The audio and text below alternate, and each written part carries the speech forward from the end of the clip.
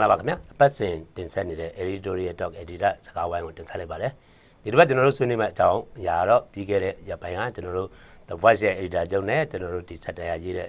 သတင်းလောက်2ယောက်ကိုကျွန်တော်တို့66ခါကြီးနဲ့အမှုဆွဲခဲ့ပါတယ်ဒီဟာဆိုလို့ရှိရင်ပမာကြီးမှာ68မှုမြောက်ဖြစ်လာခဲ့ပါပြီအဲ့ဒါနဲ့ပတ်သက်လို့ကျွန်တော်တို့ပမာကြီးမှာသတင်းမီဒီယာလွတ်လပ်ခွင့်နဲ့ဒီ66ခါကြီးလို့ခေါ်တဲ့ဆက်သွယ်ရေးဥပဒေတစ်ခုဟာသတင်းသမားတွေရဲ့သတင်းလွတ်လပ်စွာသတင်းရယူခွင့်တင်ပြခွင့်တွေအပေါ်မှာဘယ်လိုထိခိုက်နေလဲဆိုတာကိုဆွေးနွေးမှာဖြစ်ပါတယ်ဒီအတွက်ကျွန်တော်မြန်မာနောင်ကသတင်းတော်ချုပ်ကိုဆွေဝင်းနဲ့မြန်မာကွာတာလေးကကျွန်တော်ကိုနေထွန်းနိုင်လို့ဖိတ်ခေါ်ထားပါတယ်ကိုဆွေဝင်းစမေးပါမယ်လောလောဆယ်တော့ဒီဆက်သွယ်ရေးဥပဒေနော်အဲ့ဒါနဲ့သတင်းသမားတွေကိုဆွဲထားတာလည်းကိုမှုလောက်ဖြစ်လာပြီအခုနောက်ဆုံးဆိုရင်အခုဆိုရင်လည်းသတင်းသမားတွေကကျွန်တော်တို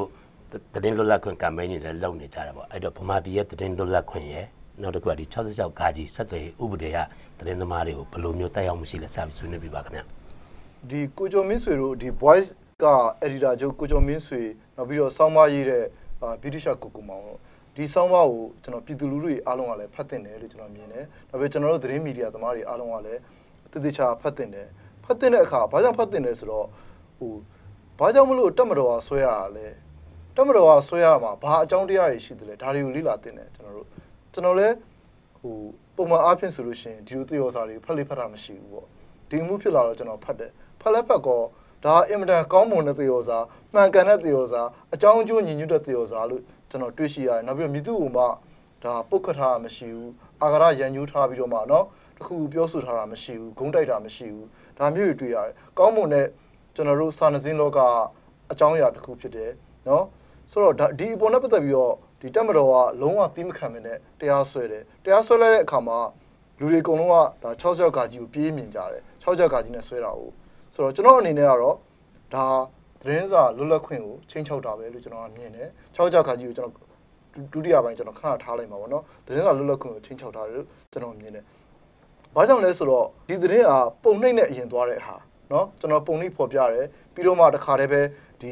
ီဒါကိုအင်တာနက်ပေါ်မှာတင်တယ်တင်တဲ့ခါလည်းပဲဒါဂျာနယ်ကတင်တာပေါ့ဗျာသက်ဆိုင်ရာတွေတင်ကြတယ်တင်ကြတဲ့အခါမှာတမီဦးကြပုံစံဆိုလို့ရှိရင်ကိုမကျင်တဲ့တာတစ်ခုကိုပုံနှိမ့်နဲ့မကျင်တဲ့လို့ရှိရင်ဒါပုံနှိမ့်ကိုတရားစွဲရမယ်ဒါမျိုးတွေရှိတာပေါ့ဗျာဒီလိုမသွားဘဲနဲ့6ကြောက်ကြီးကာကြီးကိုအသုံးပြုပြီးစွဲတယ်ဆိုတာ6ကြောက်ကာကြီးမှာပါတဲ့နော်ချက်ချင်းတခါတည်းထောင်အချင်းချပလိုက်လို့ရတယ်တရားစီရင်ရေးမတိုင်ခင်မှာရဲရနေပြီးတော့မှဒီဟာကိုအချက်ပေါ်မူတည်ပြီးတော့မှဒီလိုပြစ်ဒဏ်ပေးခြင်းလို့ဒါ pre-trial punishment လို့ပဲပြောရမှာပေါ့နော်ဒီတရားစီရင်ရေးမတိုင်ခင်ကြိုတင်ကနဦးအပြစ်ဒဏ်ပေးတယ်ဆိုတဲ့အချက်ကိုသုံးပြီးတော့မှလက်နက်တစ်ခုလိုတိုက်ခိုက်နေတယ်ဆိုတာကိုကျွန်တော်တွေ့ရှိရတယ်ကျွန်တော်တို့အနေနဲ့ကတော့သတင်းသမားတယောက်နဲ့ပြောရမှာဆိုလို့ရှိရင်ဒါနံပါတ်1ဒီကိုကျော်မင်းဆွေအမှုပါဆိုလို့ရှိရင်ဒါကျွန်တော်တိတိကျကျပြောသတင်းစာလွတ်လပ်ခွင့်ကိုကျွန်တော်တို့တွေဒါချိုးဖောက်မှုပဲဘာကြောင့်လဲဆိုတော့အခုလိုမျိုးလေးဘာမှဘသူ့မှအမြင်နာမှတက်ပြီးတော့နော်မဆွဆွဲတဲ့ကိစ္စတစ်ခုတော့မှသူတို့သက်ဆိုင်ရာအာဏာပိုင်တွေအင်အားရှိတဲ့လူတွေအရေးယူလာတယ်ဆိုတော့ကျွန်တော်တို့သတင်းမီဒီယာတွေကတိုင်းပြည်မှာဘလို့ဝေဖန်မလဲထောက်ပြမလဲစတုဒ္ဓမန်နိုင်တာပြောတာတကယ်တမ်းကျတော့စတုဒ္ဓမန်နိုင်ကိုအတိအမှတ်ပြုမှုကအုပ်ချုပ်ရေးမန်နိုင်ကလည်းအတိအမှတ်ပြုမှုအားနေတယ်တရားဥပဒေပြုရေးဆိုတဲ့မန်နိုင်ကလည်းဥပဒေပြုရေးမန်နိုင်ကလည်းအတိအမှတ်ပြုမှုအားနေတယ်ဒါကြောင့်မလို့ဒီမီဒီယာလွတ်လပ်ခွင့်ဟာချင်းချောက်ခံနေရပြီလို့ဒါကျွန်တော်ပထမကနဦးအနေနဲ့ပြောခြင်းတယ်နောက်ဒုတိယတစ်ခုကကျတော့ကိုမကျင်တဲ့လို့ရှိရင်တခြားသောပုံမှန်နဲ့တရားစွဲလို့ရတဲ့ဟာကို66ခါကြီးကိုသုံးဆွဲတာကိုကဒါမူမမှန်တဲ့လုပ်ရတစ်ခုလို့ပြောလို့ရတယ်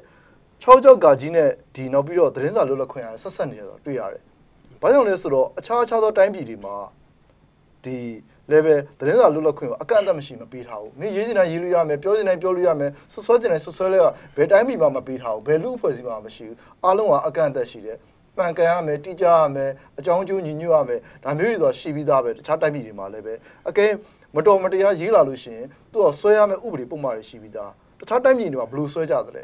ဒါတွေအားလုံးကတရားရုံးကိုဥတိုက်လျှောက်ပြီးတော့မှဒါတရားစွဲကြရတယ်ပြီးလို့ရှိရင်ပေးတဲ့ပြစ်ဒဏ်ကလည်းပဲဒါဒီရာဇဝတ်မှု criminal punishment မှုပဲနဲ့သူက civil punishment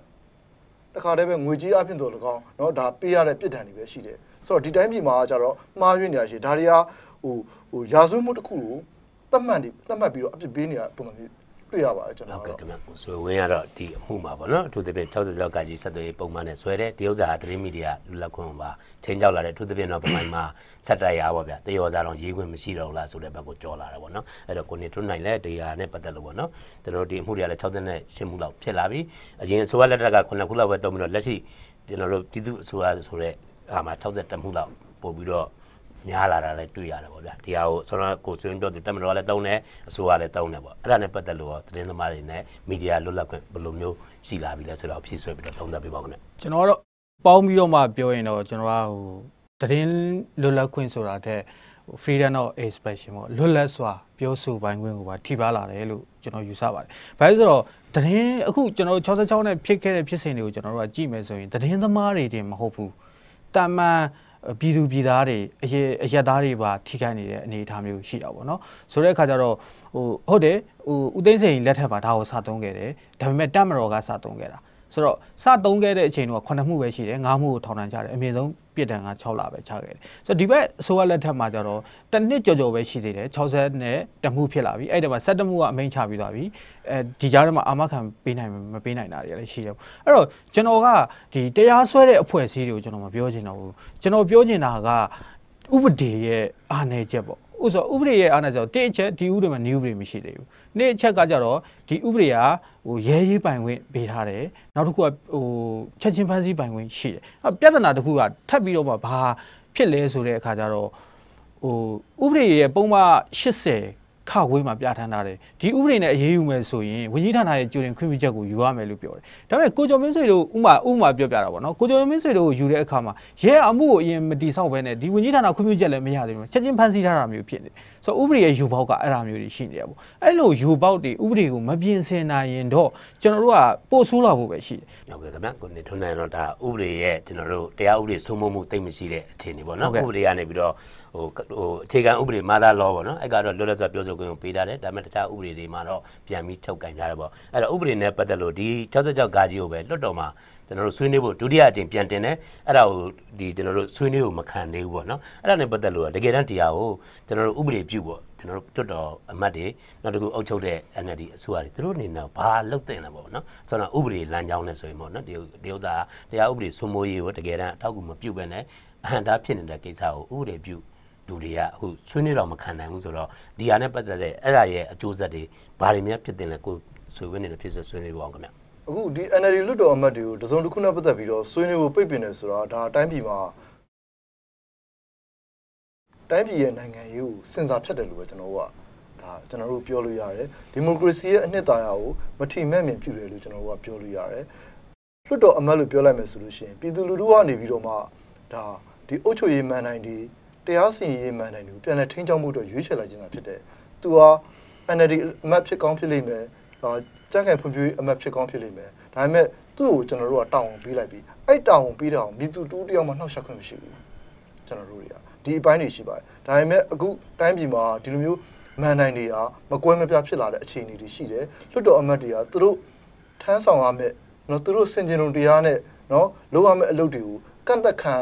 ရတဲ့အနေအထားရှိတယ်ဒါတွေကိုကျွန်တော်တို့ဟိုဒီလိုအကူပြောင်းကာလမှာကျွန်တော်တို့မီဒီယာကိုယ်တိုင်ကနေပြီးတော့မှဒါကိုစင်စာဖြတ်ပြီးတော့မှဒီအကြောင်းအရာတွေမပြောဘဲနဲ့နှုတ်ဆက်နေတာတွေအများကြီးရှိတယ်လွတ်တော်အမတ်တွေကိုယ်တိုင်လည်းနော်ဟိုအင်မတန်တတ်သိရှိပါတယ်ဆိုတော့အားကောင်းကောင်းတွေဖြစ်လာခဲ့ပြီးတော့မှအများပြည်သူအကျိုးစီးပွားကိုဥထိတ်ထားမယ်ကိစ္စတွေကိုဥထိတ်မထားတော့ဘဲနဲ့ကြောက်နေရတဲ့အနေအထားတွေလည်းကျွန်တော်တို့တွေ့တယ်ဒါတွေကတော့အင်မတန်ဟိုဝမ်းနည်းစရာကောင်းတယ်လွတ်တော်မှာဘာလို့တင်တယ်လဲဆိုလို့ရှိရင်ကျွန်တော်တို့ကဒီ66ခါကြီးပုံမှန်ကိုပထမဆုံးအဆင့်အနေနဲ့ကျွန်တော်တို့ပြင်ဆင်ခွင့်ကိုကျွန်တော်တို့ဂျင်းတီပေါက်ပေးတင်တယ်ဒီပြင်ဆင်ခွင့်ဆိုတဲ့အပိုင်းမှာဆိုလို့ရှိရင်ခုနပြောတဲ့ဒီဟိုအာမခံပေးရမယ်ဆိုတဲ့ကိစ္စတွေပါမယ်နောက်ပြစ်ဒဏ်ကိစ္စတွေပါမယ်ပြစ်ဒဏ်ကိုကျွန်တော်အမြင်နဲ့ဆိုလို့ရှိရင်ဒါ66ခါကြီးအသေးဖြတ်မှုဒီလိုကိစ္စမျိုးတွေနဲ့ပတ်သက်လို့ဆိုရှင်တော့ကျွန်တော်တို့တွေဒါငွေကြေးအဖြစ်သာလျှင်ပြီးတဲ့နော်ဟာတွေဖြစ်တဲ့နောက်ပြီးတော့ရဲအရေးပိုင်တဲ့အမှုဖြစ်တာကိုကျွန်တော်တို့တွေကလက်မခံသင့်ဘူး။ဘာကြောင့်လဲဆိုတော့ရဲတပ်ဖွဲ့အနေနဲ့လည်းပဲဒီ66ခါကြီးကိုလာတိုင်တဲ့အခါမှာဒီတိုင်ကြားချက်ကမှန်ကန်၏မမှန်ကန်၏ဆိုတော့သူဘယ်လိုဆုံးဖြတ်တယ်လဲ။မိကိုအများကြီးထုတ်เสียအကြောင်းတွေရှိပါတယ်။ဒါကြောင့်မလို့ဒီအမှုကိုဒါရဲရေးပိုင်ခွင့်မဖြစ်သင့်ဘူး။ဒါတရားရုံးမှာပဲနော်ဥဒတ်လျှောက်တဲ့အမှုဖြစ်တဲ့နောက်ပြီးပြစ်ဒဏ်ပေးတဲ့အခါမှာလည်းပဲ နောက်ပြီးတော့ဒီငွေကြေးအပြင်ပြီးတဲ့ဟာဖြစ်တင်တယ်နောက်တစ်ခါကျတော့ cyber crime နဲ့ပတ်သက်ပြီးတော့မှတေးချာလေးလုပ်တင်တယ်ကျွန်တော်တို့ကဘယ်လိုဖြစ်စေချင်လဲဆိုတော့ဒီ internet ကိုအသုံးပြုပြီးတော့မှမတော်မတရားလုပ်တဲ့အခါဘယ်လိုဟာမျိုးတွေဖြစ်စေချင်လဲဆိုတော့လူအဖွဲ့အစည်းတစ်ခုလုံးနဲ့ပတ်သက်ပြီးတော့မှနော်လူအဖွဲ့အစည်းကိုမိခုံတောင်းမဲ့ကိစ္စမျိုးတွေလူအဖွဲ့အစည်းကိုမတိမငြိမ်ဖြစ်အောင်လို့ဒုက္ခပေးမဲ့ကိစ္စမျိုးတွေလူတွေအများကြီးပေါ့နော်မကောင်းတဲ့သဘောနဲ့တက်ရောက်တဲ့အခြေအနေကိုပဲကျွန်တော်သုံးစေချင်တယ်တမျိုးကြတန်တဲ့အခြေအနေတွေမှာဆိုလို့ရှိရင်ကျွန်တော်ပြဋ္ဌာန်းပြီးသားရှိတဲ့ပုံမှန်900တို့အသေးဖြတ်မှုတွေဒါတွေနဲ့တာလျင်ကျွန်တော်ကဖြစ်တင်တယ်ဆိုတဲ့ဟာကိုရှိတယ်ဒါကြောင့်မလို့ဒါတွေပေါ်ထောက်ထဒါတွေကိုထပ်သွင်းစဉ်းစားပြီးတော့လွတ်တော်အမတ်တွေကနေပြီးတော့မှရခင်စစ်အာဏာရှင်ခက်ကလိုမျိုးပဲတတိရှိကြစမ်းပါလို့ကျွန်တော်ကနေပြီးတော့တိုက်တွန်းချင်ပါတယ်ဟုတ်ကဲ့ခင်ဗျာကိုဆွေဝင်းကတော့ဒီကျွန်တော်တို့66ကာကြီးရဲ့ဥပဒေအရမလိုအပ်တဲ့ဟာပေါ့နော်တခြားကျွန်တော်တို့ပန်နယ်ကုတ်တွေရှိပြီးသားပါဥပမာဒီပြတ်မှု900တို့ပါလို့ရှိပြီးတဲ့အချိန်မှာတော့ဒီဟာမလိုအပ်ဘူးဆိုတော့ပြောတော့ပါတယ်ကျွန်တော်ကိုနေထွန်းနိုင်လည်းကျွန်တော်မေးပြသေးအခုဒါသူကဥရှင်မန်ကော်မတီကတော့တရားပြင်ဆင်ဖို့တော့ကျွန်တော်တို့တင်ထားတယ်ပေါ့နော်သူတပြင်းတော့အာမခံပေးဖို့ပေါ့အဲ့လိုပဲကျွန်တော်တို့သတင်းသမားတွေကလည်းဒီဥပဒေကိုဖျက်သိမ်းဖို့ဒီပြောနေတယ်ဆိုတော့ NLD ကြတော့လဲတော်တော်စင်အင်တာနက်တော့မှလွတ်တော်မှာမပြောသေးဘူးအဲ့တော့ဥပဒေအရရောဒီဟာဘလို့လမ်းကြောင်းနဲ့သွားတင်လဲနောက်တစ်ခုကတော့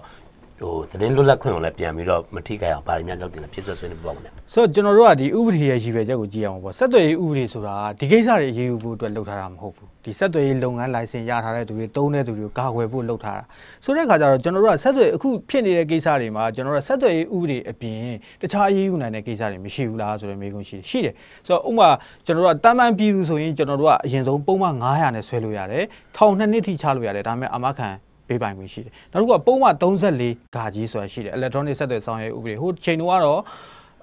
impedance ဆောင်ထောင်9နှစ်နဲ့သုံးခဲ့တဲ့ဥပဒေဒါပေမဲ့နောက်ပိုင်းပြင်ဆင်တဲ့အချိန်မှာဒဏ်ငွေ350နဲ့300ကြားပဲတတ်မှတ်လိုက်တာမျိုးတွေရှိတယ်နော်နောက်ဆုံးအဆိုးဆုံးကြမှာကျွန်တော်တို့က66ဂါကြီး66ဂါကြီးရဲ့အဆိုးအဝါဆုံးကိစ္စဒီမှန်ချင်းမှားချင်းနောက်မှာဒါအရင်ဆုံးအဖမ်းခံရတဲ့ကိစ္စအဲ့ဒါကြီးတော်တော်ဆိုးရတဲ့ကိစ္စမျိုးပေါ့နော်ဆိုတော့နောက်တစ်ခုကရဲရဘလို့စစ်မလဲဆိုတော့ပြဿနာရှိတယ်ရဲမှာ ID နဲ့ပတ်သက်တဲ့ knowledge ပိုင်းအခုချိန်ထိတော်တော်ကိုနည်းနေတဲ့အနေအထားမျိုးမှာရှိတယ်ပေါ့ဆိုတော့ဒါကတစ်ပိုင်းဟောသတင်းသမားတွေနဲ့ပတ်သက်လာရင်လေကျွန်တော်တို့က900ရှိတယ်34ခါကြီးရှိတယ်နောက်တစ်ခုကသတင်းမီဒီယာဥပဒေဆိုတာရှိတယ်ဆိုတော့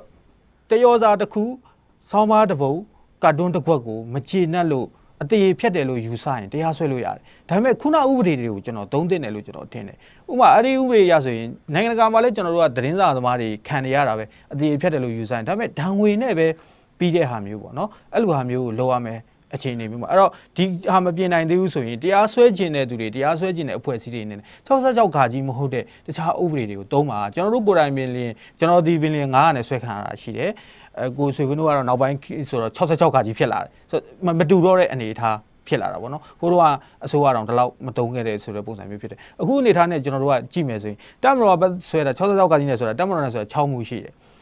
LLD ပါတီ CEC ရှိမယ်ပါတီဝင်တွေရှိမယ်သူတို့ကဆွဲတာ9မှုရှိတယ